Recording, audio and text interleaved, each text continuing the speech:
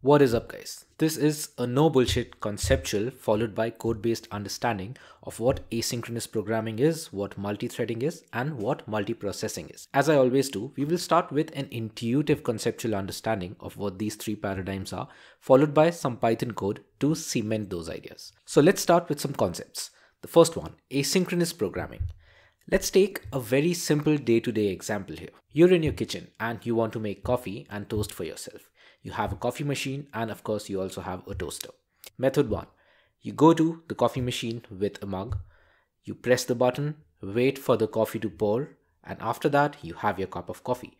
You then go to the toaster, put in bread, wait for the toaster to get done, and then you have your toast. This is standard synchronous programming where you wait for your task 1 to complete and then you begin task 2 and then task 2 completes. But there is another method here. Idea 2. You go to your coffee machine with your mug, press the button. While the coffee machine is pouring coffee, you go to the toaster, put in bread. Both these machines right now are working. You have some spare time because you're waiting for the both of them to get done. You can do whatever you want, you can clean your kitchen, do whatever you want. And while you're busy, once these machines are done, you collect these items once you hear that beep and move on with your life. Idea 2 is asynchronous programming. If I read this in a very technical term, asynchronous programming is used for non-blocking IO tasks that can be started, and the code flow, instead of waiting, can move to other things as well. Now, this essentially means that the CPU needs no utilization for these tasks. So if you're doing it synchronously, it is just waiting, right? Because even if we were getting coffee and just waiting for the machine to pour coffee, we are waiting, we are wasting our time. So that is asynchronous programming. Let's now move on to multi-threading. Take another scenario again. Let's say you are in your kitchen and you want to dice onions and tomatoes. Idea 1, completely dice onions. Once you're done, completely dice tomatoes. And then you're done. So this is again sequential. Idea 2, dice a subset of your onions, followed by a subset of your tomatoes, then switch back and then back again. And this back and forth will eventually get done and you will have all your onions diced and all your tomatoes diced. This is multi-threading. Now, you might ask me, what is the advantage of using multi-threading in this case? Because you will essentially take the same amount of time. You are one person, you are switching between the tasks, but the total time taken should be the same. You're right, but bear with me for the concept right now. The idea is, if you have only one resource or one core in a computer, or in this case just one person, multi-threading isn't giving you much if this is a non-blocking call in the technical sense. For that you need multiprocessing, but more on that in a bit. Multi-threading for a single core in the technical programming terms is used when you have a blocking IO call where the CPU is not involved but it is blocked. So you can switch to something else while the IO system or some other device that is connected via IO to the CPU is doing the job and the CPU can do something else. But of course, if the CPU needs to be busy to do it and it is either not an IO call, let's say the CPU is doing something, then there's no point in switching. So the use case is very important in programming, and I think in life, the use case decides what you need to do. In the use case where you have blocking IO calls, where some other device needs to do the processing, you can use multi-threading, where you use a thread to ask one device to do something. Let's say a camera is connected to your CPU and the camera needs to do something. Then you can ask the camera using IO to do something while you're doing something else on the CPU.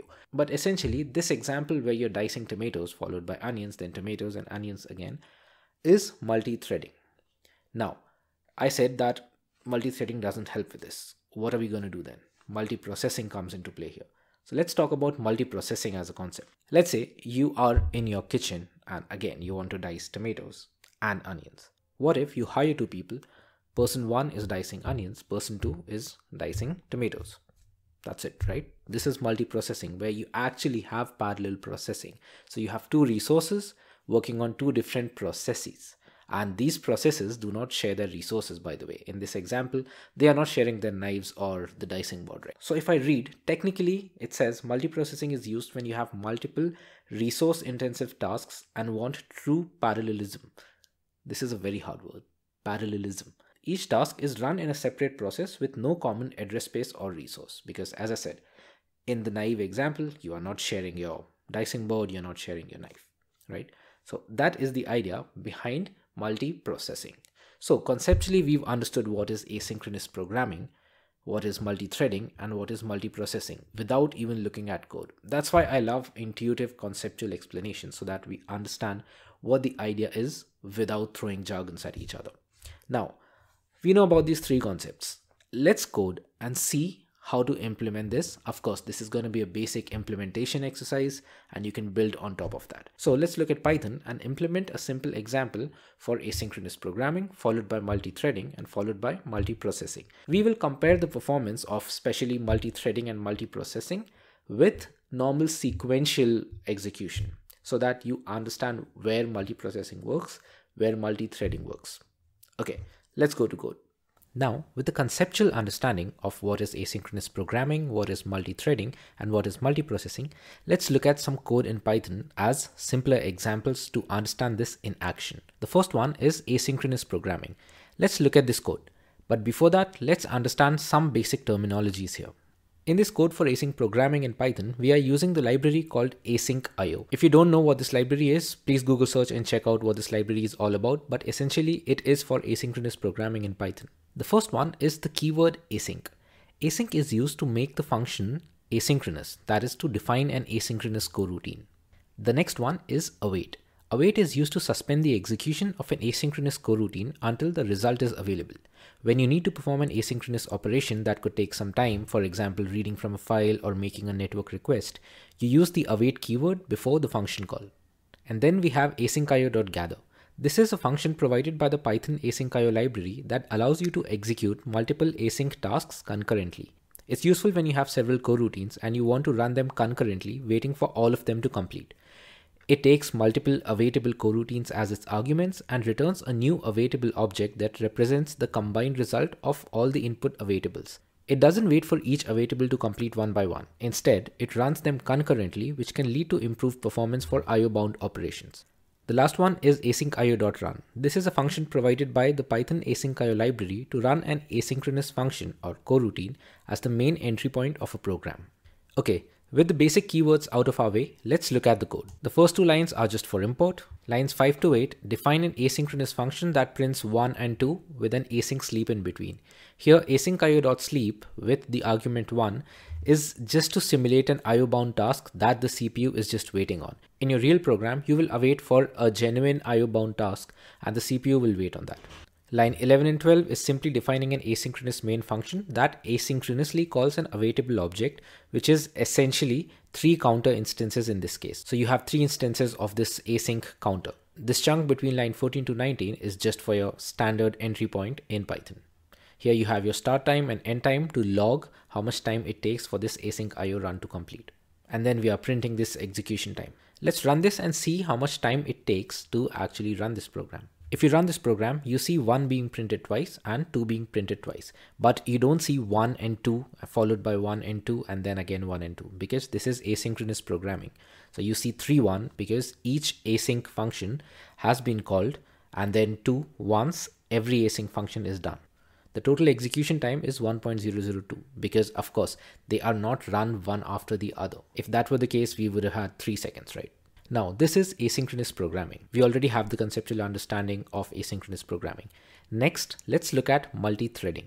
In this code base, we are using the library threading and we will compare sequential execution with multi-threading.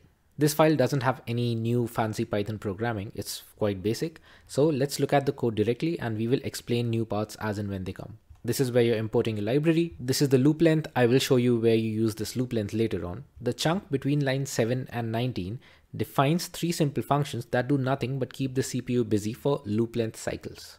And each method keeps the CPU busy for that loop length. So essentially these are mock functions to keep the CPU busy, and we use that to later see how this is executed and how much time it takes when it comes to multi-threading versus sequential programming. I'm going to remove the terminal for now. Now lines 22 to 30 define a simple sequential execution function for the methods above. This is nothing special, we just need this for comparison. So in this case, method 1 is executed, followed by method 2 and followed by method 3. We also then print the time taken in this method. Now line 33 to 52 is a function where you're actually using multi-threading. So you are creating different threads and you start those threads, you see how much time it takes for this entire chunk to complete. But instead of running these methods sequentially, you run them in different threads. So simply put, this chunk defines a function that uses multithreading to execute these three functions. We first create the three threads using threading.thread. We then start these three threads using start. With join, the main thread will wait for thread 1 to finish first, then wait for thread 2, and finally wait for thread 3. Only after all these three threads have completed their execution does the code flow move on to the next line where you are actually printing multithreading execution time. And this chunk is standard execution entry point that first executes sequential execution followed by multithreading execution. So we can actually compare the performance real time. Let's run this code and see what happens. Upon running this code, you see the following. These values will vary based on the CPU, but the trend will be the same. Now you might ask, why is multithreading execution time greater than sequential? Well, that's because multithreading on a single core is not the right solution if your threads are CPU intensive, and we are using a single core for multithreading here. What is the solution for that? Multiprocessing. If we can run these different methods or different functions in different processes, we are actually truly parallel. So next we will also see that. But before that, there's something interesting to know. The global interpreter lock called GIL in Python only allows one thread to execute at a time on a single core. So multithreading here just increases the overhead of context switching with no improvements at all. That's why in this particular case, if the three functions had intensive blocking IO bound tasks, multithreading would have helped, but we don't have that.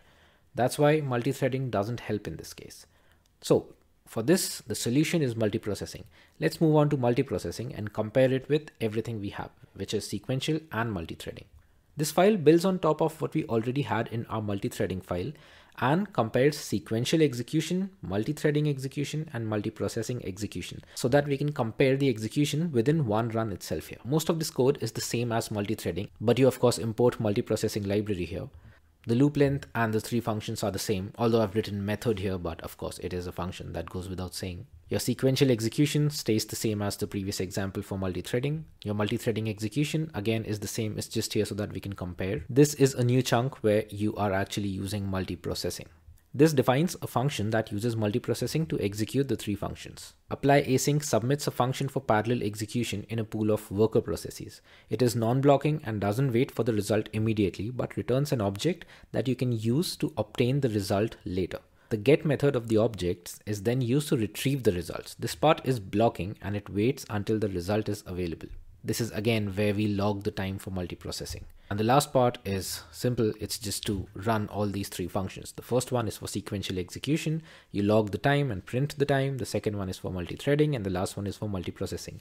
If we run this code, we can see the performance of these three options. So let's do that and compare the results. Upon running this code, you get the following results. These values again will vary based on the CPU, but the trend will still remain the same.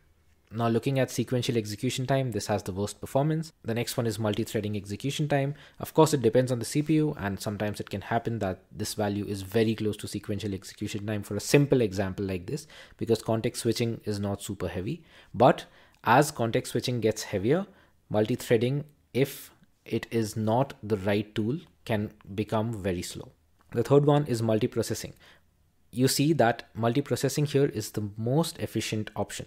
That is because this case was suited for multiprocessing. Multiprocessing sped up everything significantly. Thus, multiprocessing is a star for parallel CPU intensive work. But bear in mind that processes do not share resources and address spaces. They have their own resources and address spaces. Well, if you need to pass information between processes, you have something called inter-process communication, which can use shared memory or message passing.